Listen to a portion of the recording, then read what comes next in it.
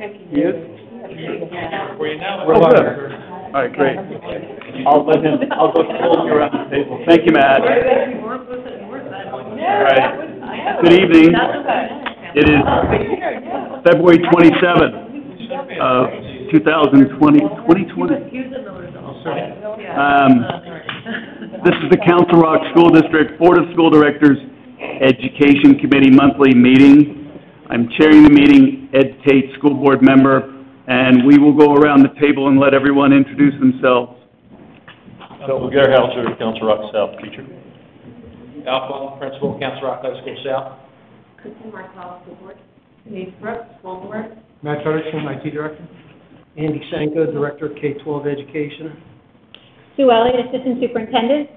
Liz Potash, health and phys ed district curriculum coordinator. Jackie Ockenhouse, health and phys ed teacher at South. Joe Hidalgo, school board. Jason Truskevich, assistant principal, Council Rock North. Susan McCarthy, principal, Council Rock North. Arian Vicky, school board. Splendid. Thank you. As always, let's see, we would open the floor to any public comment, if there is any, before we start. Hearing none.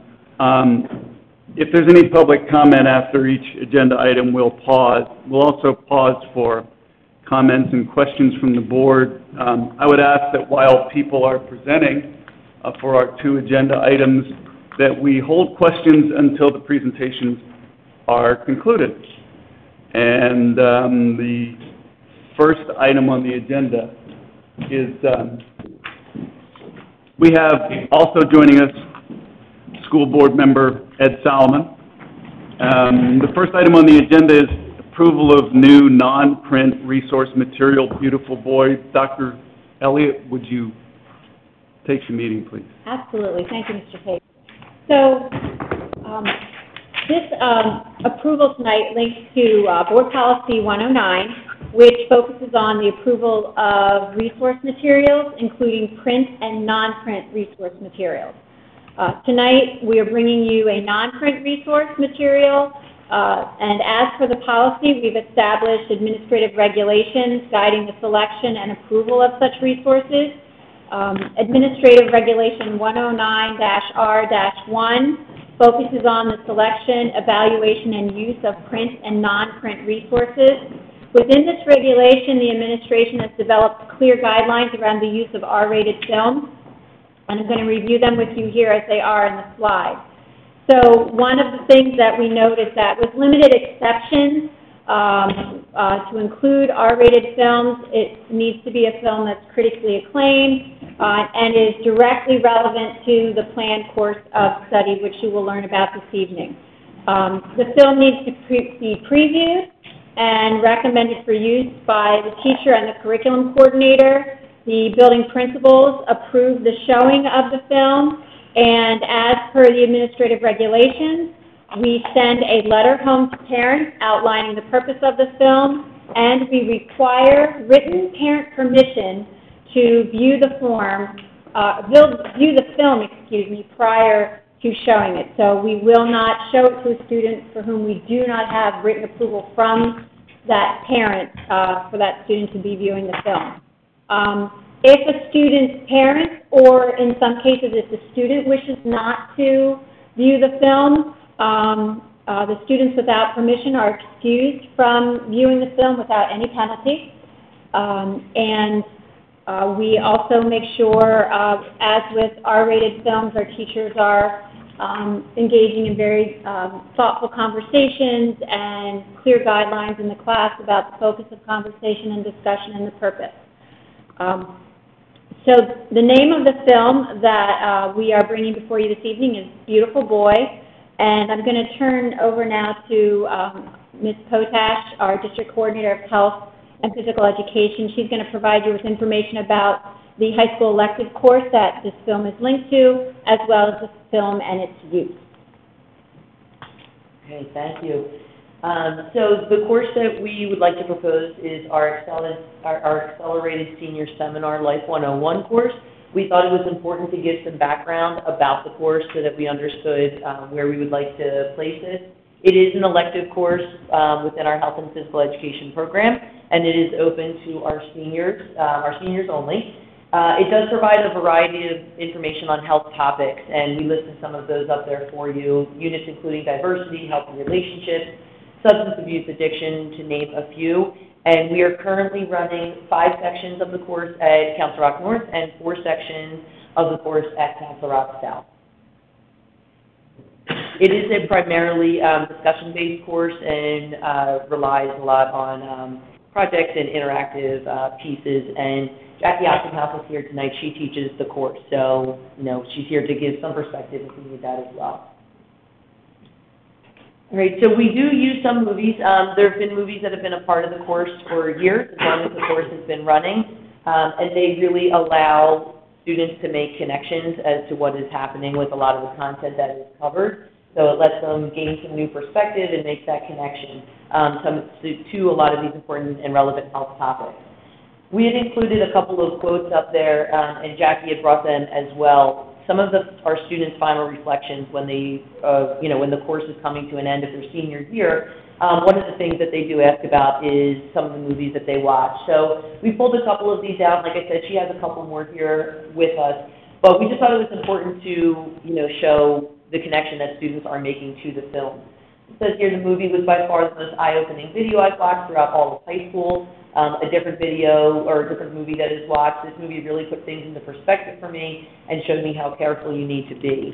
And some things that, we had talked about when thinking about trying to add a new film in, one of the things is that we want to keep everything relevant. So some of the films that we have showed, they're starting to get a bit outdated, so we wanted to make sure that we had current videos to show, and also for our students who, are visual learners and, learn through that avenue. So there's a lot that goes into kind of that whole piece. If you're not familiar with the movie came out in, I believe, 2018. It's on the next slide. But it's a pretty unbelievable story. It is a true story. It chronicles the life of David and Nick Sheff, and it is based on their true story. So the original book came out from The Sun. That was the first book. It was Tweak, and it talked about his own experiences with drug use and addiction. And then a couple years later, the father followed up and wrote his own book called Beautiful Boy, and it was the dad's perspective on what it was like having a son battling through drug addiction.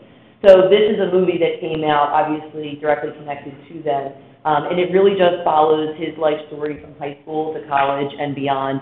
And the big piece about this movie is that it really shows the way that addiction impacts not just the individual, but those around them as well.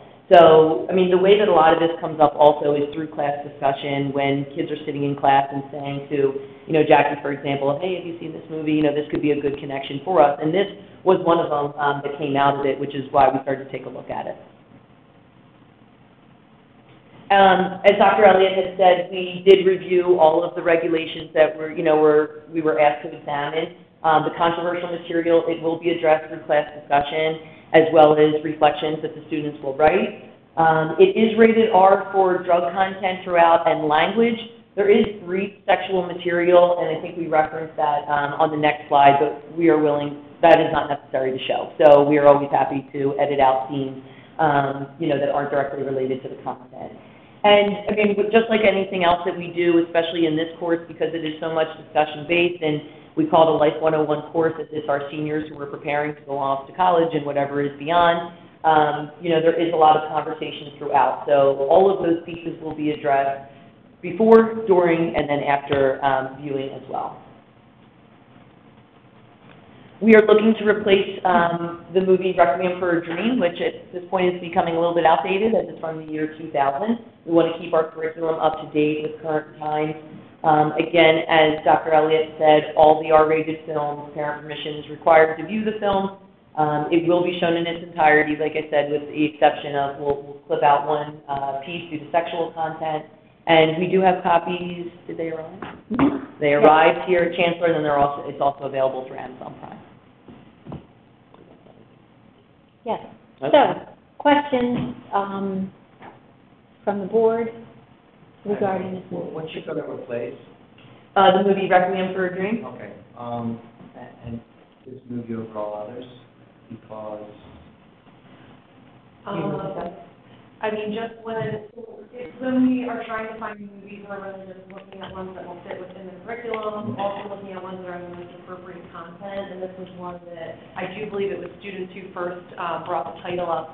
They came across it on Amazon, so then I took a look at it and really liked it, and it just fits in really well, especially showing drug addiction from like a very experimental phase, which is something that some students might be able to identify with, but then also seeing kind of the more serious side of why they would need to really have their eyes open and, you know, be aware of some of the risks that are associated with it. Well, you answered it for me. If it comes from the students, Yeah. that is a pretty strong advocating, so. And I think one thing to consider too, is we are constantly looking to update our films, and it's not that we're only looking at R-rated films. In fact, we look at all sorts of films. We have, things that are clearly not R-rated.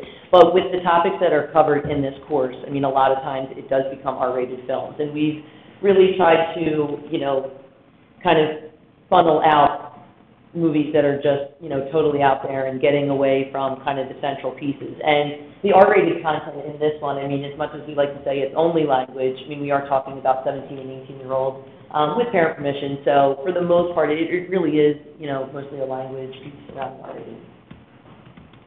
Denise? So I saw the movie on Tuesday, Mm-hmm. 2 hours. I have an hour commute, watched half in the morning and half in the afternoon on my commute. And actually, I mean, I watched the first hour in the morning, and this is a really powerful movie. Like, this is, like, it was intense. Like, it was with me my entire day, and I knew I was going to watch the rest of it. And, it touched on a lot more themes than I realized just in, like, the little synopsis that was given to the board about, drugs. I mean, because it highlighted certain things, like, it really escalates a point about one time.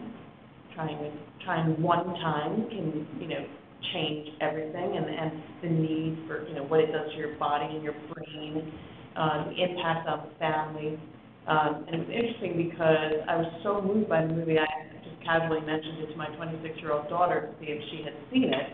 And she hadn't seen it, but she was well aware of it. And it created between the two of us a conversation that I can only imagine if the students have that amongst themselves with the teacher at home. So I certainly think that there are incredible lessons in this, and so I appreciate the heads up. Grateful that it was on Amazon Prime because it really gave me a solid understanding of the educational benefit of what this movie is. So, Thanks.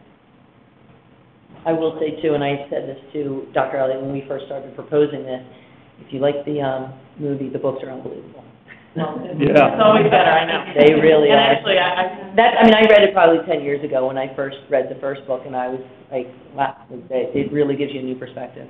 My son is 31, and when he was much younger, he read the book, and we had a similar discussion to what you're talking about.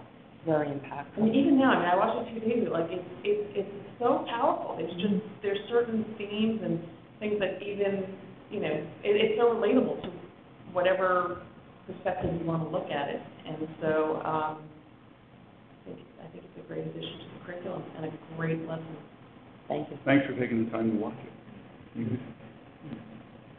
Ed? I'll be honest, I haven't read the book or seen the movie, but I have an 18-year-old, so I applaud any time we're thinking a little bit outside the box with kids today. Too many times kids will tell you, I'd rather watch the movie than read the book anyway.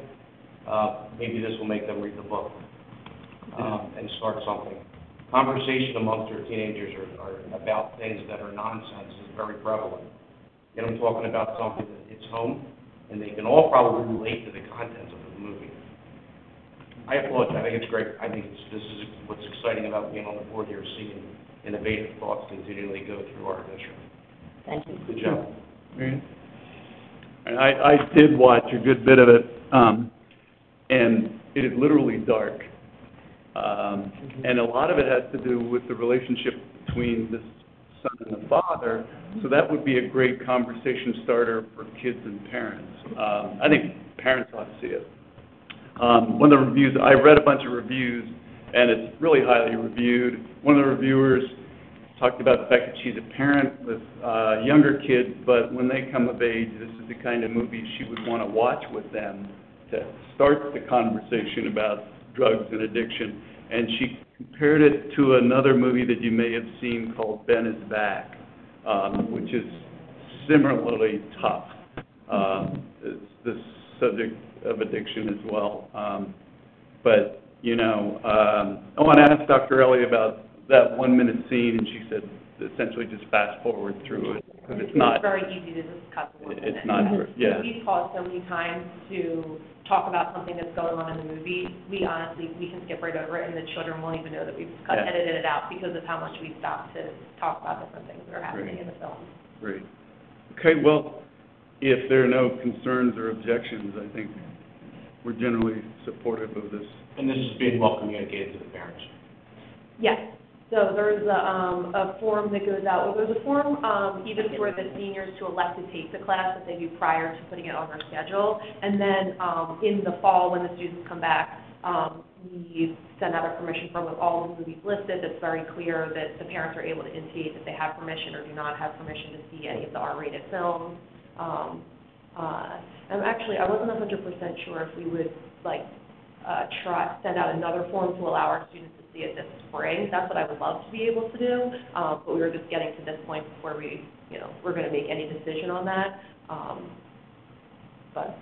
Yes, but to answer your question, it will be well communicated with the parents, the purpose of the film, and, you know, requiring the permission letter is something that's very important, so that. I have no doubt you will, but it's nice, you know, Yep. to have, have them all on especially when file. we're recording this on YouTube, that we can refer back to this thing, when mom says, I never got this.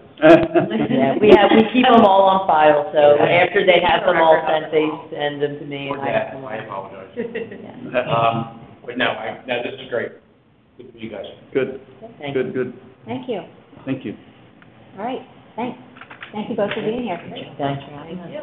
Thanks for the support, everyone. You're welcome. Thank you. Thanks for the good explanation.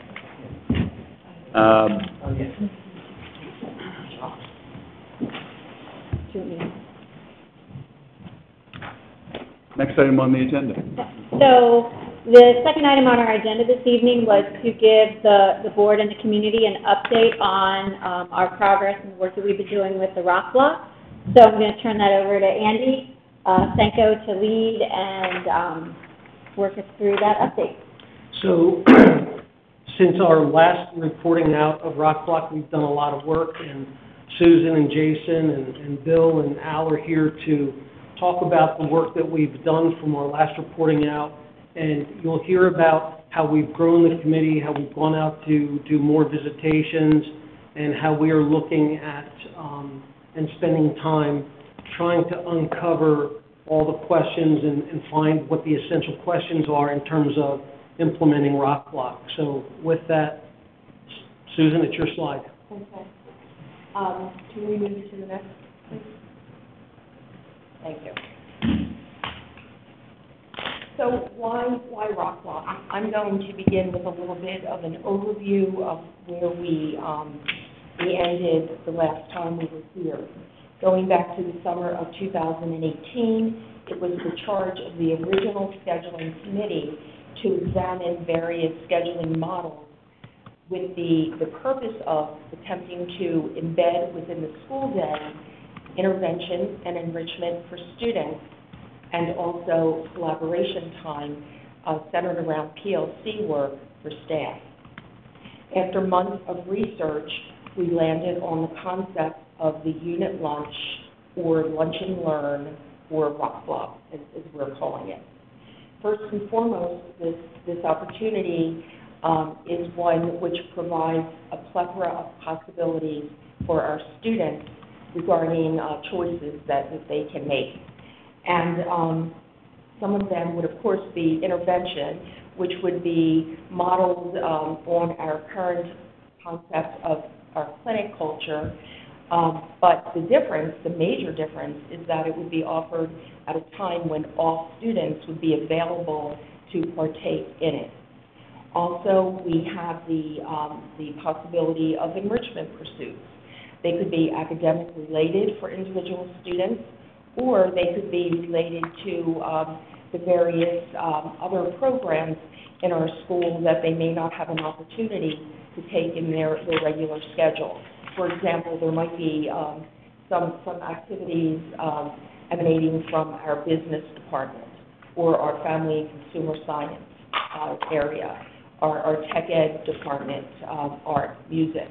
So it would give students an opportunity to have a taste of some other courses that we are pursuing within our school day. We also have some possibility for students to form study groups with each other.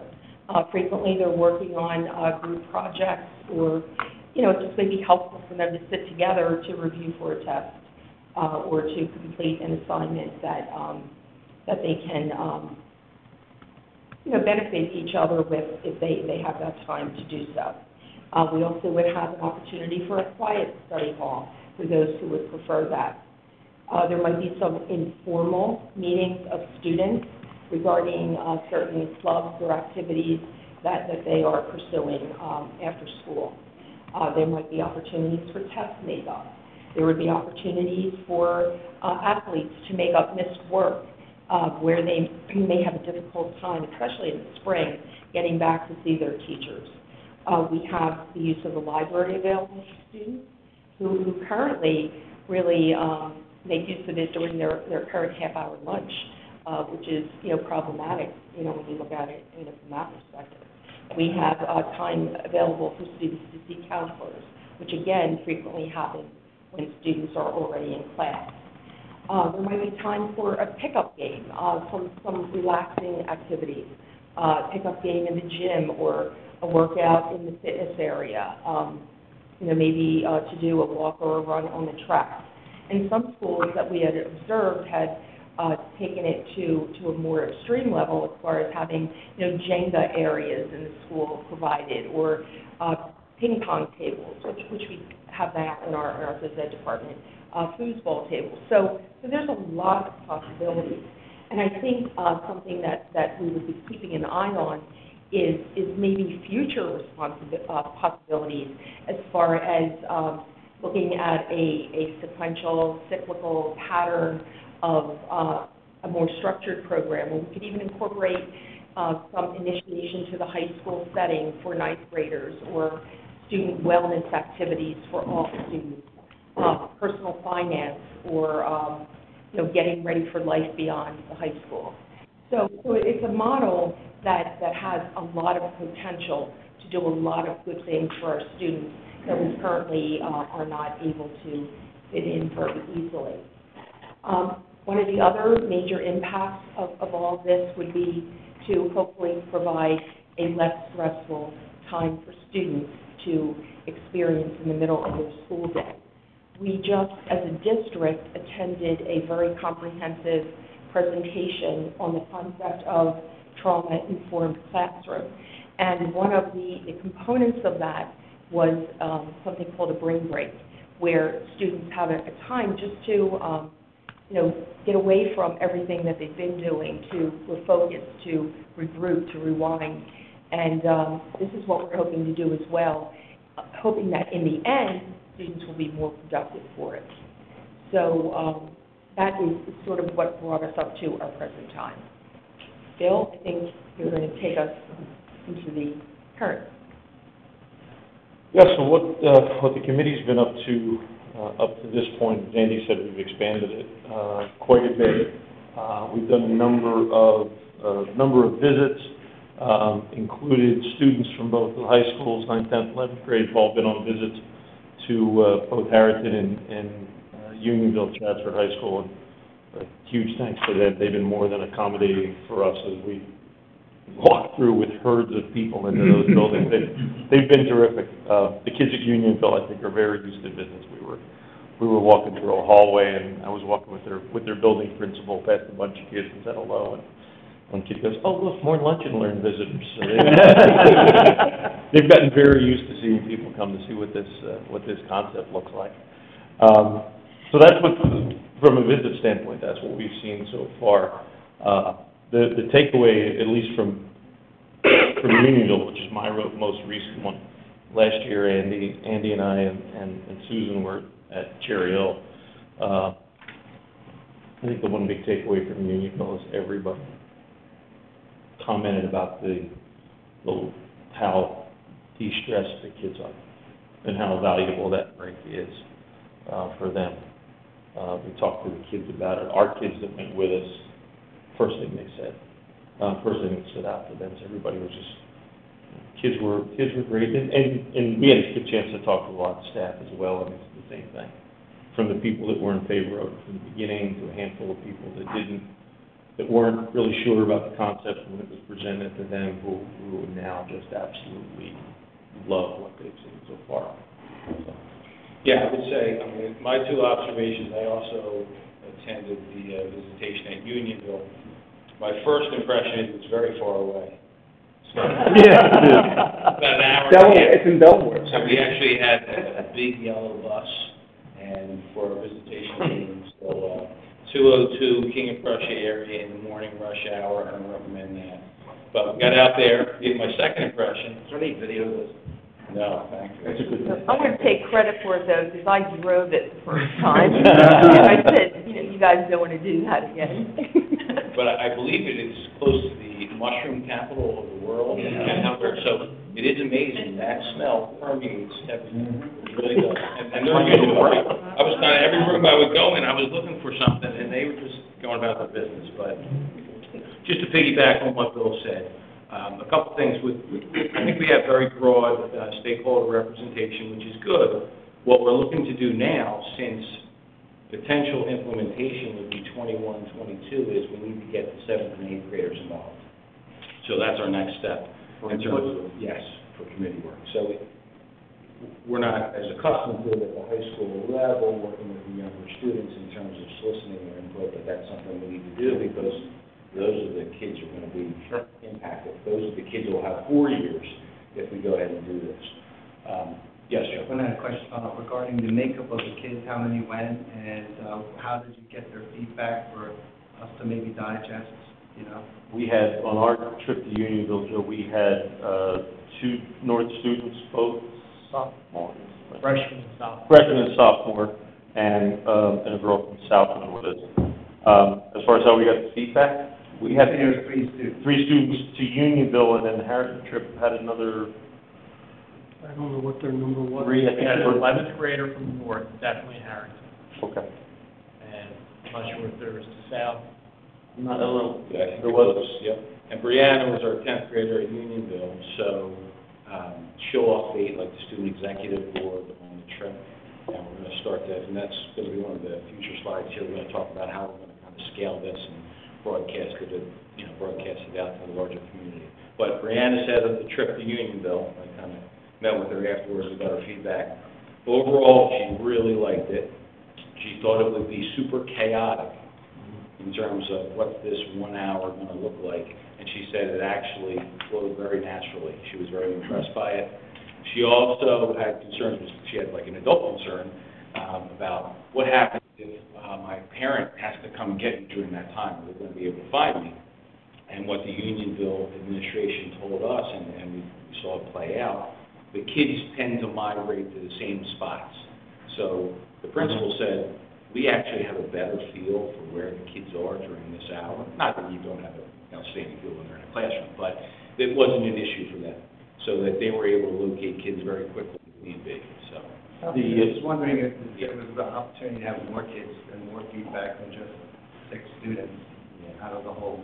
Yeah, so as Al said, in terms of growing the stakeholder group, we've already kind of laid the groundwork to start involving student leaders from both middle schools, and then it will expand from there with actual participation of kids and surveying of kids at that level who will be impacted and living this if we were to move forward with it.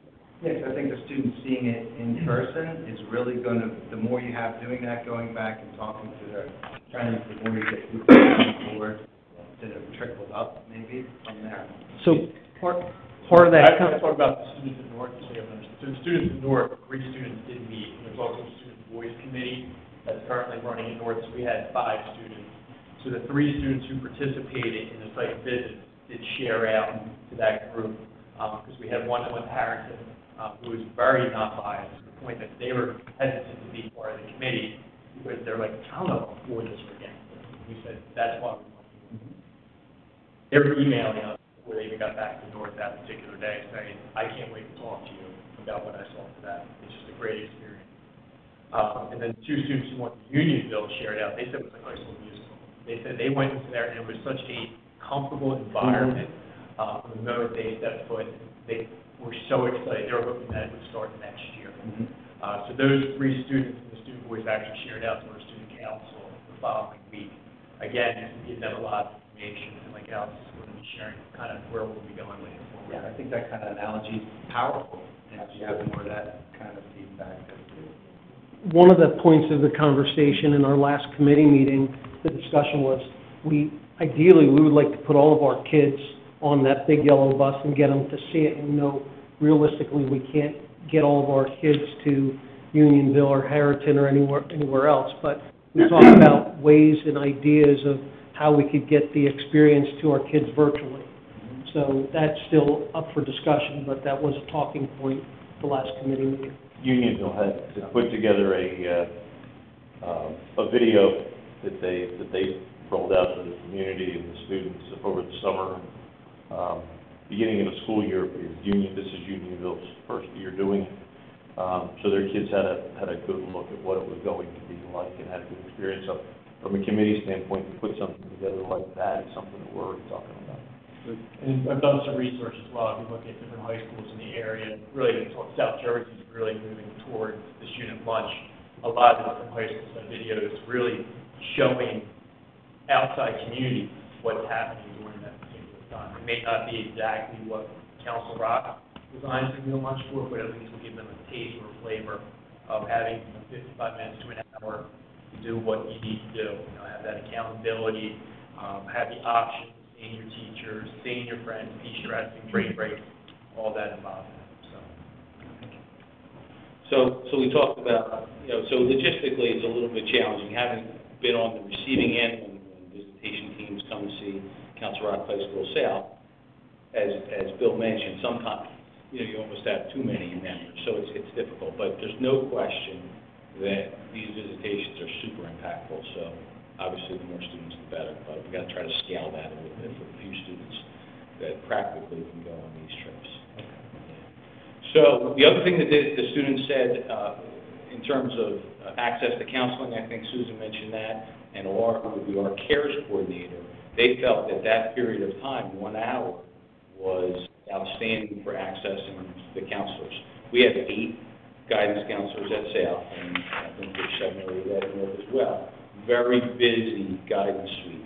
And in terms of making appointments for a whole host of things, whether it's social emotional well-being, whether it's college planning, oftentimes the students are making those appointments and missing instructional time.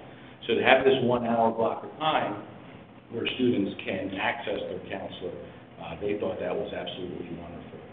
Same thing with the Student Assistance Program Coordinator, just in terms of, and that ties in obviously very nicely with social and emotional well-being, just to have that for the adult advocates.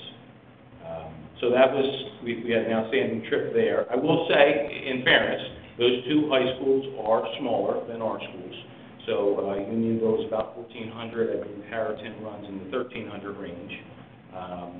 But it was an outstanding visit. I think the challenge for our committee and what we worked on next, and we're going to get to this in the next slide, was what are the essential questions that we need to answer to implement this well in 21-22? What are the things that we have to find out about, grapple with, potential obstacles that could ultimately become opportunities? So here's our list. So for example, safety and security. If we had a lockdown or a fire drill during this unstructured unit lunchtime, what do we do? So obviously, we're pursuing our Alice initiative. What would that look like during this 1 hour period of time? So that's a question. Good question, because Susan said something before, she mentioned the kids go on the track. Will kids be allowed to go outside? Is that?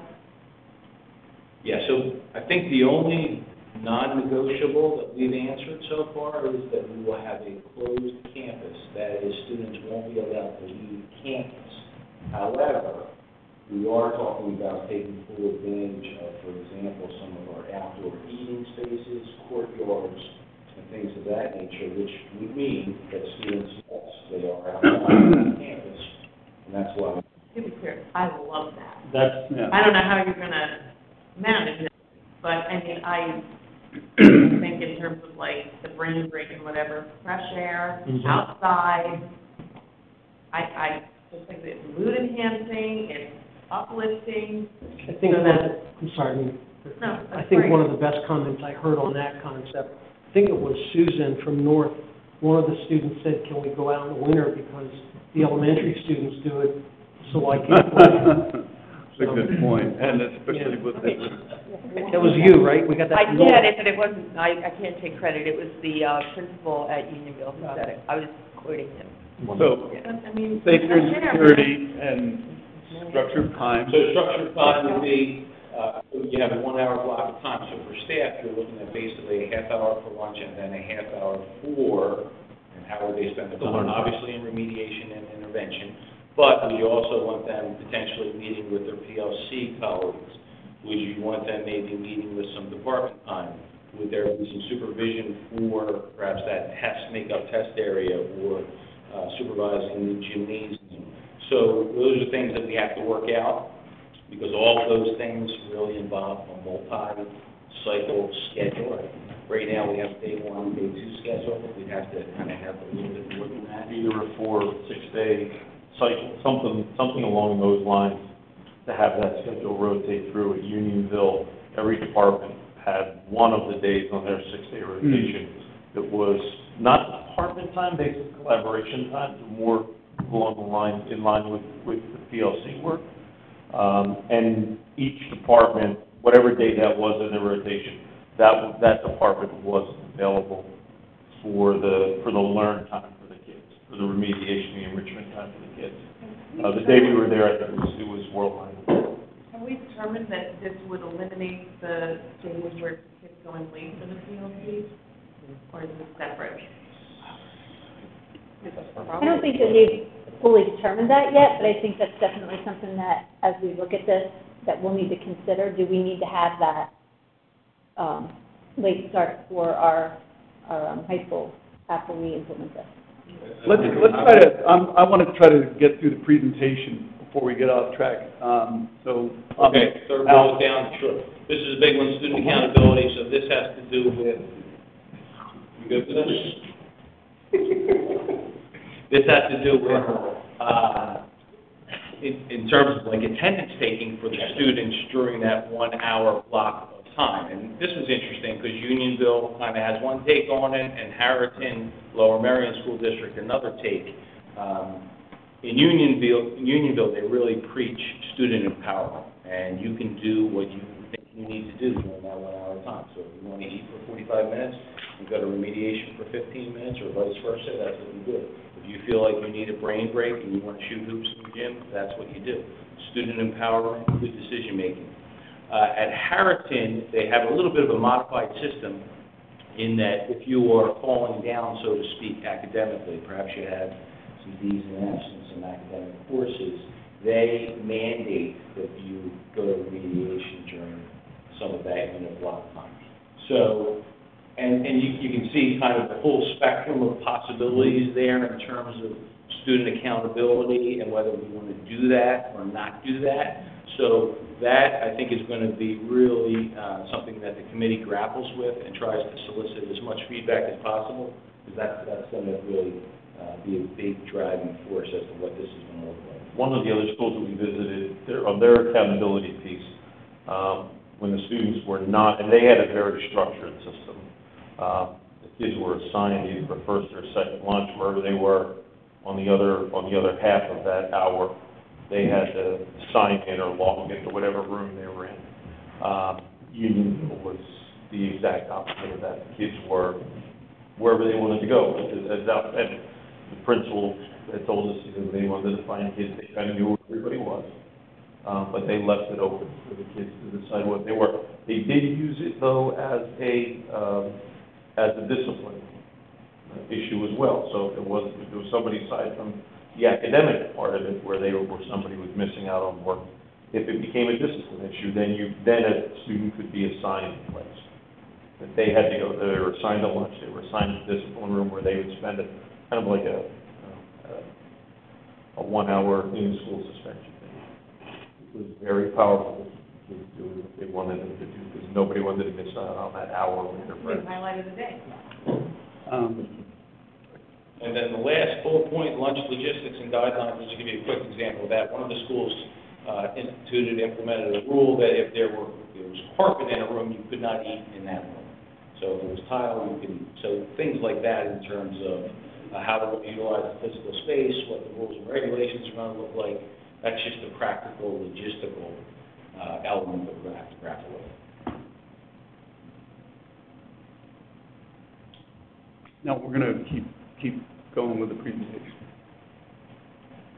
Will there be time for questions? Yeah, always, absolutely.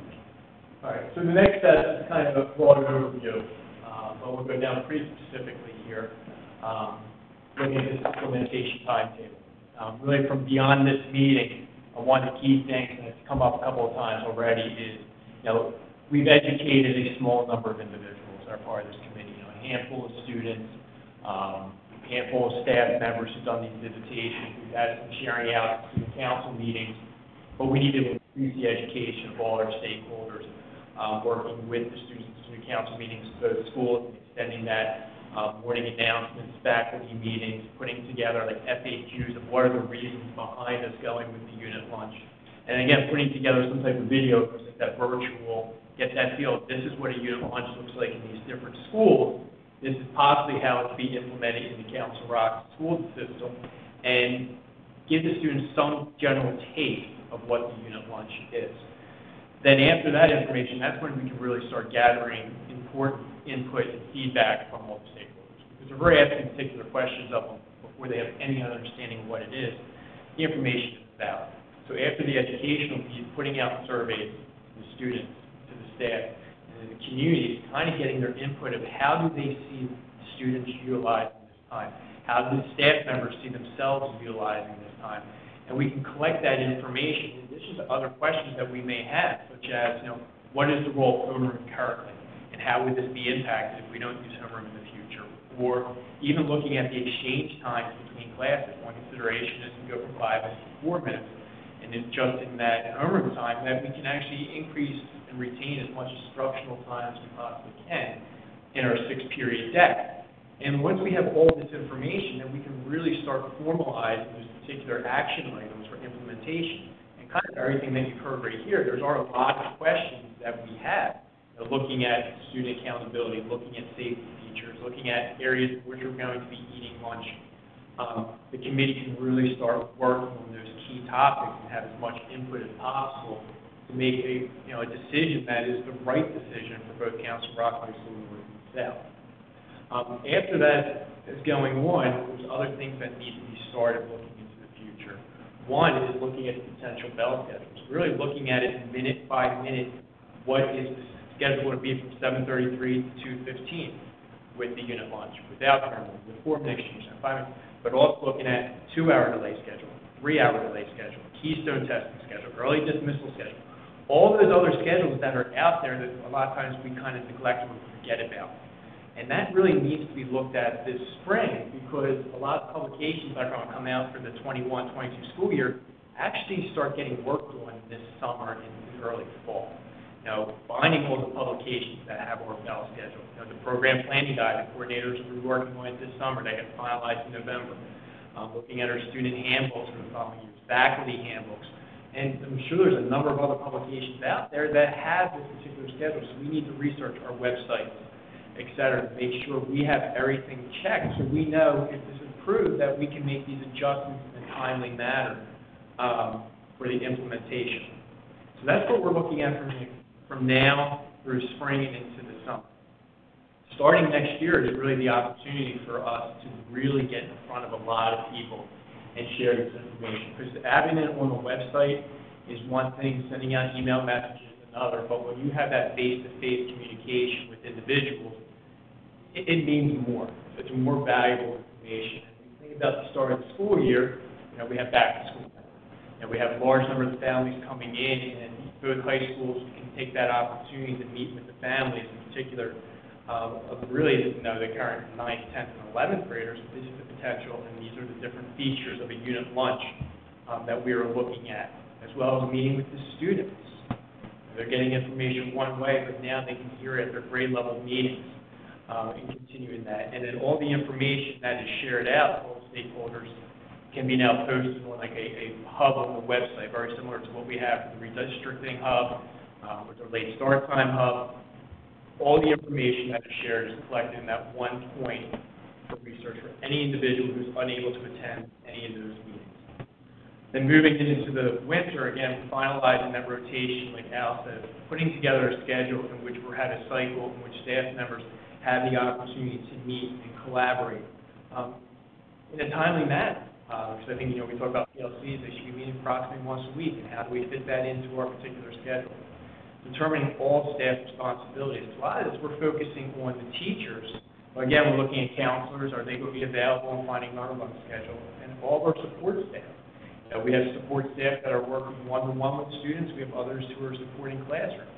What is their duties and responsibilities going to be during that particular time, working with the different collective bargaining groups and setting this up properly. One feature is, how do we educate the students the following year? So a lot of planning needs to be done early on, looking in that beginning of the year. Now, this is new for all. A lot of school districts may have an orientation or transition program just for the incoming 9th graders, but we're going to be looking at doing something for all students at the beginning of that school year. And how does that look for the 9th graders, 10th graders, 11th graders, 12th graders, and do we extend it for any particular grade level? Do we incorporate a longer period of time for 9th graders so they become more assimilated to the high school? And we have that opportunity for them to work with their peer mentors or their ROC ambassadors for an extended period of time. So it's assisting them in that transition to the high school. And then determining all those student options that are available. Yes, we're aware of the lunch. We're aware of the lunch and lunch. We're aware of the, enrichment, remediation, or is there physical activities, or we're going to have different programs going on. In the elective areas, are they going to have creative centers allowing the students that may not have that particular elective to work in those certain departments have to be created. And this is the opportunity also now to really start working with those middle school students who are moving up. Because in January, that's one of the first times we have that face-to-face contact with the middle school students with the program planning. So we meet with them in January, we meet with them again in May, move-up day, and then during the summer orientation. So that process will start there, working with particular students. And then in summer, it is finalizing those key logistical components that we have to be ready for. One, a simple example of the signage. How do students and staff know who's available each day? Are they available at Learn 1 or Learn 2 that we saw at Unionville? It's a very simple way for students to be aware of who's open. Online, like a Google Doc, something similar to that, so students are able to log in every day and see which staff members are available for a learn, which staff members are unavailable because they have department meetings. Certain districts have their attendance secretary actually tell staff members who are out for illness or some other reason unavailable, so students don't unintentionally go to that particular area for their learn. Also, certain areas, are we going to close certain areas because of poor weather? So that documentation has to be created during that summer. Working with Chartwell and Aramark, really finalizing those key components. Working with Doug Taylor and the summer construction project.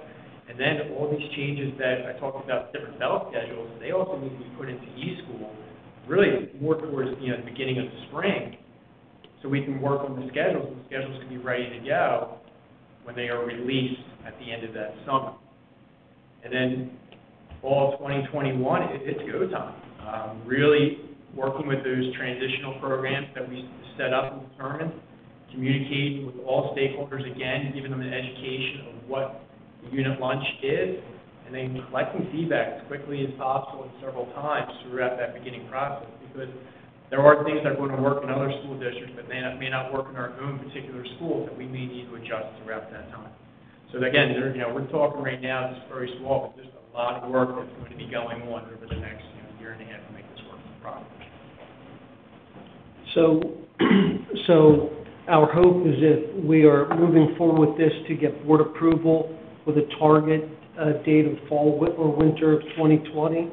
And we just spoke about the school start times, and this work with the unit lunch is contingent upon the work. It's linked to but not contingent upon the school start time work. And if we are moving forward with both these initiatives, they will be implemented at the same time. We'll provide the board with a review of the cost for the rock block and start times in the fall of 2020 to help make informed decisions.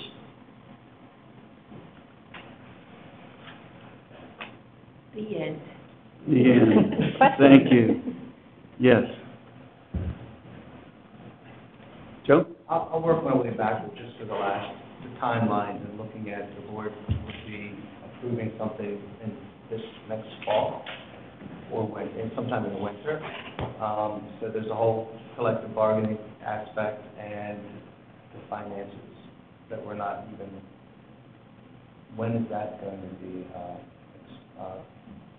given to the board? The finances of the rock block? Yeah. So, or is it kind of combined with both? well, if you remember at the November Ed Committee meeting, we did present an overview of the cost of rock Yeah, block. I remember that, but So- that's it, that's what we're going to go off of, and those estimated numbers of numbers. No, Joe, if you look at the third bullet point up there that Andy went through, so we're going to provide the board with a review of costs for both rock wall and start Right, times that's one. in the fall months. And at that point, we might not be narrowed down on exactly this model or that model for start times for rock wall, but we'll be able to say, hey, here's the low, here's the high, here's the range of what we could be talking about on start times, here's the range that we could be talking about on rock wall. And then, so if that's happening in the fall, then we're really going to be looking for that board vote in, say, more winter. That's, we're talking about summer. So a couple of months January. after the Yeah, finance. it gives enough time to understand not just all the concepts around the programs themselves and the moves, but the finances and those short-term and long-term implications as well. Okay. Should I continue just to ask my 3 questions? Yeah, does anybody else have? I have two questions, guys. I was wondering, I know this was covered in one of the previous meetings, but we were looking at what some of the other districts had spent. And I remember there being a district that seemed to not spend a lot of money. And obviously it's different, and we, have different buildings and populations, but I didn't know if there would be like any more work trying to like look at those best practices or looking at, because I do think, I think this is great work and I really would love to see this move forward, but I think the cost is a little bit of a barrier. And so I think if there is a way to, just try to, as we're looking at fall and winter, to look at maybe what those other districts did, if there are any ways to try to just trim and, be mindful of cost and think about, some, even some ways to involve the community, if that makes sense, So I just didn't know if in a month like that, great timeline, if there were also some other things that related, to those areas too, that were part of it. Yeah, I can speak to that piece of the, you're spot on with it, it's the same conversation that we've all been having, at the table, the committee, and so on and so forth. I think what you're probably remembering is one district in particular, really a couple, but one in particular, these districts, the difference between them and us from a custodial staff is that their crew is in-house, whereas obviously we use their work. So, in digging into that, and Doug is the main person who dug into that, and several conversations, and Doc shares back and forth, was a pretty pivotal piece to it. When you look at, okay, here's what they have for their high school, and again, we're talking about different size high schools, but it's all ratio. So here's what they have, and then here's what they had to add. Here's what they didn't have to add. Here's how they pulled it off. And then so what we been doing over the past several months is going back to Aramark and saying, hey, here's what it looks like, here's what we want it to look like, and continuing those conversations. So obviously, we're dealing with, some Aramark issues beyond this right now, so we'll let all that play out. But, yeah, very much important to the ongoing story. Ed? I just have a comment. Yeah. I mean, obviously, the finances are ultimately going to distract us, but I'm so impressed. I'm so impressed with the work and the thoughtfulness and, like, looking in every direction of, I mean, the considerations that you've demonstrated you're looking into, I mean, it's so thorough and so thoughtful, and I'm just really impressed. I want to thank everybody for their hard work, and I hope we can afford this. I think it's so good for kids. Yeah, that was my comment as well. I wanted to thank the committee. Obviously, you've done a lot of work, and you're taking into consideration kind of every aspect of what needs to be in place for this to be successful. And I definitely see the value of it, but I agree, we need to look at the numbers, and I hope we can afford to do it. I really believe this will be so good for our kids. Yeah, I think it sounds brilliant, too. And I wrote down a size question before you all brought it up. And I think, I hope in our research we make sure to look at, and you probably may already have done so, maybe Cherry Hill qualifies in terms of comparable size. But I think it's important that we make sure that this has worked in high schools of comparable size. That's my only suggestion. And I would be interested if you run across anybody who has some real legitimate concerns or reservations, any districts that looked at it and said, no, thank you. It looks almost too good to be true. I think it makes perfect sense. It's incredibly logical, and the benefits look terrific. I just want to make sure there are no stones that go unturned. But I think it looks like a marvelous concept. So I, for one, had to be convinced. I had gone to many, many school districts on visitations and was not impressed by most of what we saw until we went to Unionville. So that's right. You all didn't start out this process looking at block lunch, unit lunch. No. That was a part of what we were seeing. Right. So we refocused our view of things. The other thing is, so much of what you see when you go out has to do with the facility that exists. For example, we went to Hunterdon Central because they have more students than we do. And our thinking was, well, if they can do it for 3,000 students, then we can certainly do it for, 2,000 students. Hunterdon Central, though, had 2 buildings. They had their 9th and 10th grade centered in one building, and their 11th and 12th in another building. So it didn't work the same way as we do. And every building really had its own special characteristics that lent themselves to the way that district was able to enable what they had to happen. Thank you. I also think it's incumbent upon the committee to ask the hard questions. Yes. And not necessarily trying to poke holes at things, but, no one can really argue about student empowerment. That sounds fantastic. Yeah. Letting kids make decisions, and ultimately, the vast majority of our students are going on to the college and university level. We want them to self-advocate. And a lot of this, actually, I've heard the comment from other students that say it looks like a student union almost, which is a good thing.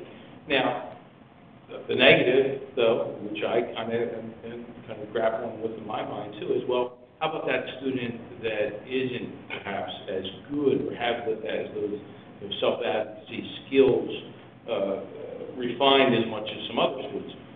They're going to need some help. And so we're grappling with what's that going to look like? How can we perhaps utilize peer mentors to assist those students? Should we structure their time? What should that look like? So I think those are the questions that the committee is really going to have to hone in on. over this next year and really consider all the students. Because, yes, it almost does sound too good to be true, and I think the vast majority of positives during that 1 hour far outweigh, in my mind, the potential obstacles, but we have to be very mindful of those obstacles. I remember you bringing up before the idea that there are some students that might find this unstructured environment to be challenging. Yes. And I think that's really great. Well, I just want to say, I reiterate what the other board members said, fantastic idea. It sounds great. I'd love to see the students get on board as much as possible, so get them exposed to it and on board. I tend to believe that's where the power is in the students and the community. I really appreciate the information that was presented tonight. In your committee research, I was hoping or wanted to know, taking into consideration district programming, student population, I'm thinking this would be actually a really great opportunity for them to integrate, and I'm sure that's part of your research, but I'm thinking there's a big opportunity there for extended buddy clubs and things as such. It is, and we have certainly involved representatives from our special ed arm of the district. And to Al's point a little bit earlier, we have students right now that don't function well in our current setup, and we make modification and adjustments for them. And that's part of the conversation that we're having with students who may be in district level classes or students who just, that environment that we offer now, several hundred kids in the cafeteria, it doesn't work. But the follow-up to that is then what? What's going to work for them? And that's the questions that Jason and Al spoke about, you know, honing down and drilling down to find out what that answer is. Or a student who has a one-on-one during that time, what does that look like? May I? Quick question. You know, one of the key areas that, you know, we need to continue looking at is safety and security, and I'm just curious whether any conversations have already occurred with local police, firefighters, or is it too premature for that to have happened already? It is premature at this point. We have raised the question about, you know, fire and police and egress and those kind of things, mostly with the conversation with Doug Taylor and the work that he's done. But we know on that, it was one of the first bullet points of the essential questions is the safety and security. And that would include, you know, identifying spaces students can go and eat so they're not blocking an egress or something like that. Are we in violation of any fire code? So we still need to get answers to questions like that.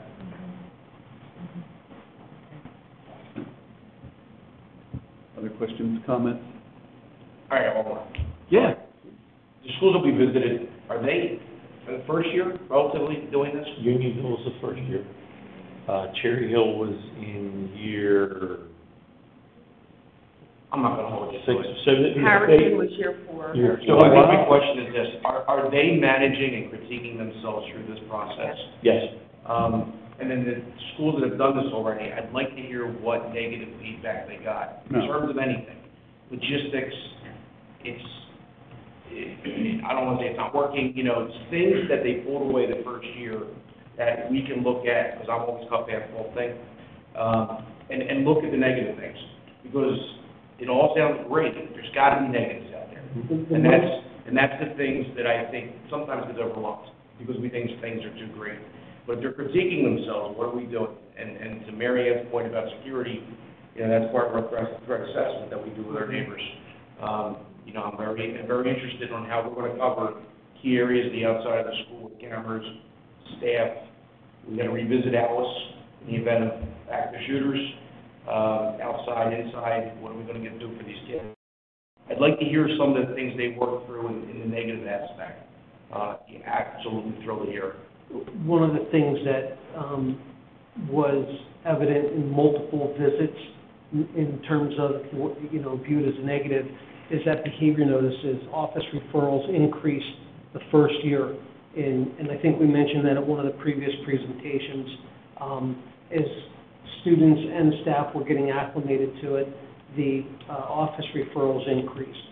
And that's with you know, a school like Unionville who's new at it, somebody like Easton that they've been doing it for, you know, decades. Yeah. And that was. I think the best practices are a good idea. I mean, I'd also like to know, did we see a reduction in students cutting, not showing up for class, taking days off? So that, Because now they have that time to relax and adjust accordingly. to that exact point, Ed. And even the teachers. Yeah, Are we seeing the staff? students at Unionville said the one thing that they had seen drop, and again, they were in year one, so we saw them 4 months into this process. The one thing is they had seen a decrease in our kids cutting classes, because they knew they were gonna have that out. See, I think that's important for us to figure out, find out, and talk about, because that's what parents want to hear about. They want to hear about how it will positively affect their children. And it's easy to say, we're going to give them a brain break, but studies have shown, we have seen, we know that. Metrics. Metrics, yes. They're hard to find. You know, but I think it's important, because if you go ask somebody, what are you going to do for an hour? You're going to get 10 different answers from 10 different people. And sitting through Council Rockefeller's Student Advisory Council, Joe and I attended, like 2 months ago. And Andy and Mr. Block, that was a lot of questions, and you guys did a nice job with it, but there's a lot of questions out there. The kids have a lot of questions, and I know the parents do too. So I, just put that in the back of your mind, I'd like to see that type of angle looked at as well. Well, I think it's great that we're having all this conversation this far out. I think it was really smart to have, you know, early presentation, plural. Other questions or comments? Public questions or comments? No? Hearing none, I think we're adjourned. Thank you, everyone. Thank you.